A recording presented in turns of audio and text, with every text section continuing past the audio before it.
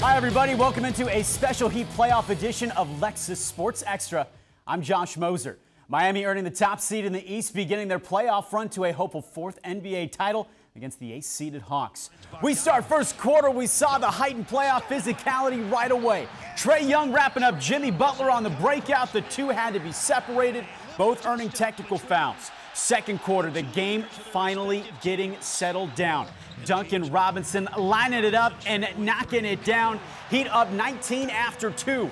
Third quarter, Miami starting to pull away. P.J. Tucker, corner triple. Remember, Tuck choosing to come to Miami after winning a title last year with Milwaukee. Tucker also missing the end of the regular season with a strained calf. This is what I live for. This is it.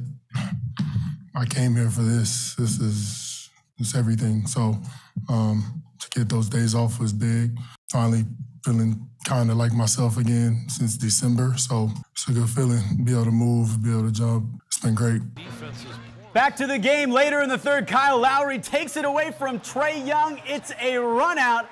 Max Strus thunders at home. Heat up 26. End of the frame, Jimmy Butler with the monster slam.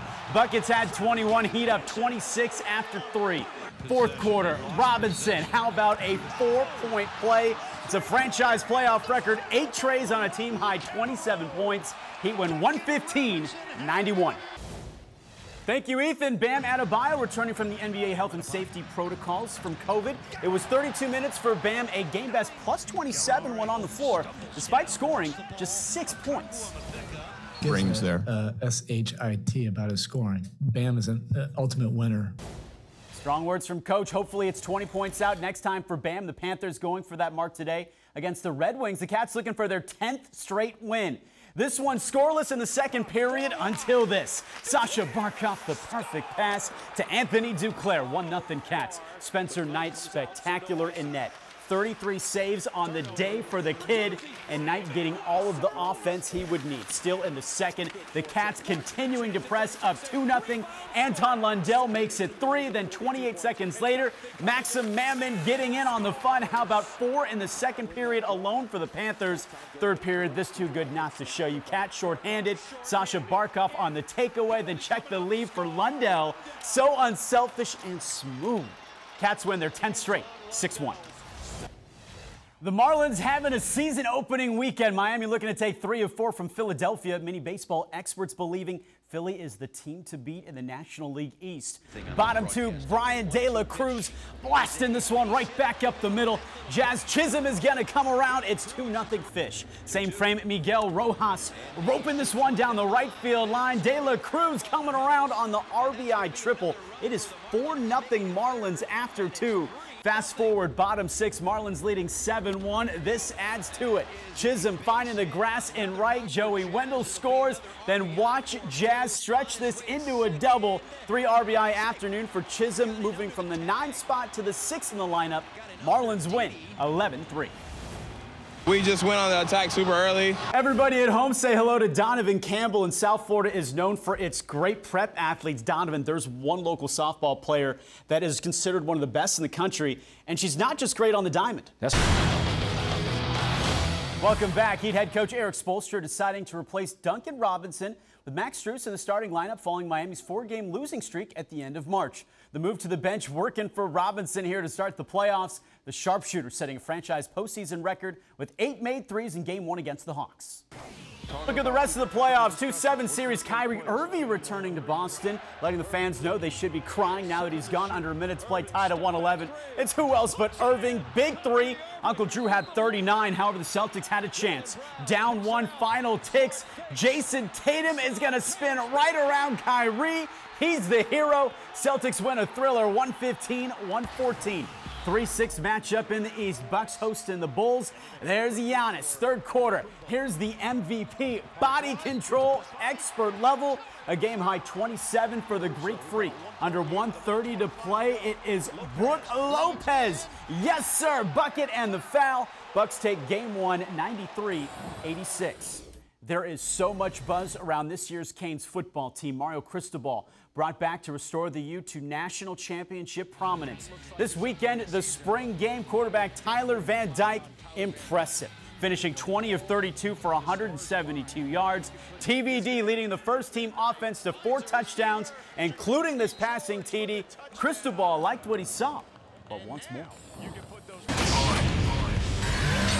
Time now to welcome Drew Rosenhaus to the show. Drew, good to see you as always. Thanks for being here. Happy holiday. Yeah, thank you. Same to you. Thanks. Very quickly, before we get into the NFL, I want to ask you about the Miami spring game. What were your initial impressions of the Canes? We know they've got a heck of a quarterback. Many projecting them to maybe win 10 games, but right now the NFL setting their win totals in Vegas. Currently, the line for the Dolphins is at 9. Drew, how many games do you expect the Dolphins to put in the win column in 2022? I'm going to say 11. Make or break season for Tua. Another quarterback in NFL news, Kyler Murray from the Cardinals, saying that he will not play next season unless he gets a contract extension. Murray was the #1 overall pick 3 years ago. Still has 2 years left. That includes a team option for his 5th season. Drew, if you were his agent, what advice would you give him? I think he's one of the best quarterbacks in the league. All about that guaranteed money, that longevity. You want that long-term commitment. We've got a long-term commitment from Drew. We appreciate you being here every Sunday. Thank you so much. You got it, Josh. Take care. Drew's the best. Coming up on Lexus Sports Extra, it's more from the Heat. Eric Spoelstra named a finalist today for Head Coach of the Year. Tyler Hero, a finalist for the 6th Man Award. When we return, PJ Tucker explaining his new playoff mindset after winning the NBA title last year with the Bucks. We're back in 120 seconds. 7 Sports with Josh Moser. Hi, everybody. It was a special night in Sunrise. The Panthers needing a win over the Maple Leafs for a franchise record 104-point season. And it wasn't looking good early. The Cats trailed 5-1 in the second period. 7 minutes into that period, Cats shorthanded. Radko Gudas blasted one off. First shorty of his career. All of a sudden, it's a 2-goal game. 5 minutes later, Claude Giroux gets his first as a Cat. It's 5-4. Here they come. Third period, it's the duo that makes this team so special. Sasha Barkov to Jonathan Huberdeau. That's 100 points on the year for Hubie. It's 5-5. 6 minutes later, same score. It's the pair again. This time, Barkov on the goal. Cardiac Cats. 6-5 Panthers. We'd go to overtime. In NOT, it's who else?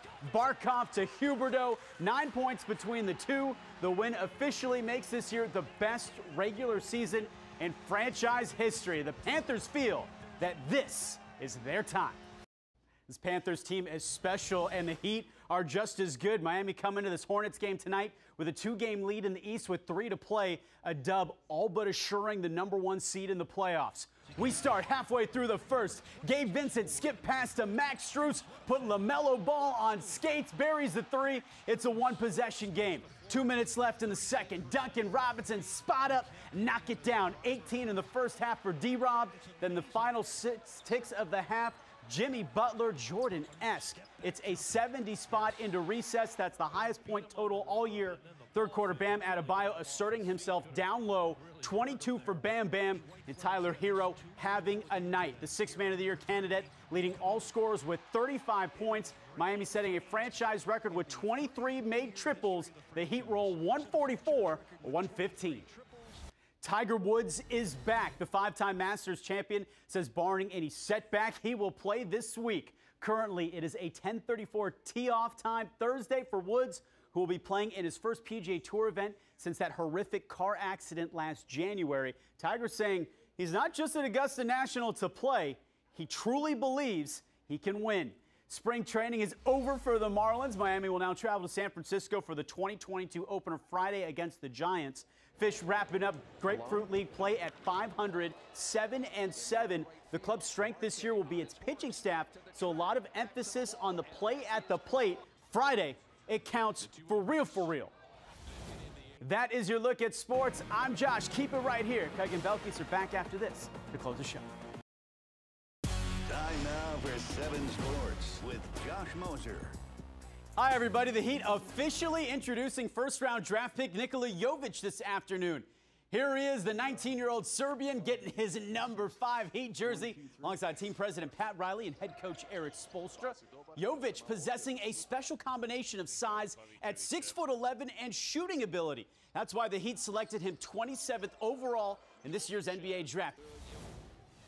I still don't believe what's happening now. Big congrats to him. Also to Roberto Luongo, former Panthers goalie, named today to the Hockey Hall of Fame. Luongo playing 11 of his 19 NHL seasons for the Cats, becoming the first Panther that played at least half his career in Sunrise to be inducted into the Hall. Luongo is Panthers history, still holding numerous records, including most all-time wins and shutouts. The two-time gold medalist in the 2022 class will be enshrined in November. The Colorado Avalanche are your 2022 Stanley Cup champions. Ooh, that'll leave a mark. There is now a big dent on Sir Stanley's trophy. The Avalanche defeating the two-time defending champs, the Tampa Bay Lightning, 4-2. Mario Cristobal landing five-star quarterback prospect Jaden Rashada from Northern California. Rashada is considered a top 5 QB prospect in the 2023 class. Here he is making his verbal commitment on national TV, choosing the Canes over Florida, LSU, and others. The 6'4" dual-threat QB prospect explaining what he hopes to bring to the U.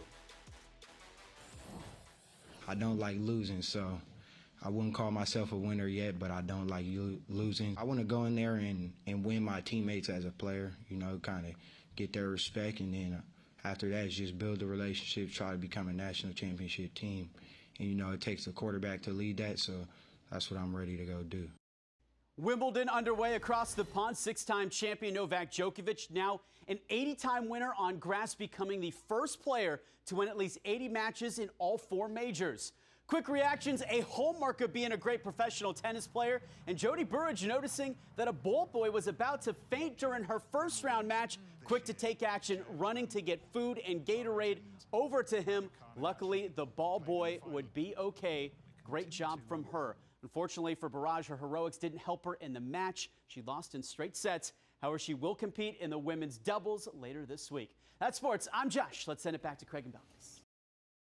For Dolphins fans, is Mike McDaniel the man that can lead this franchise to a Super Bowl? Fins haven't won a playoff game, everybody, in more than 20 years.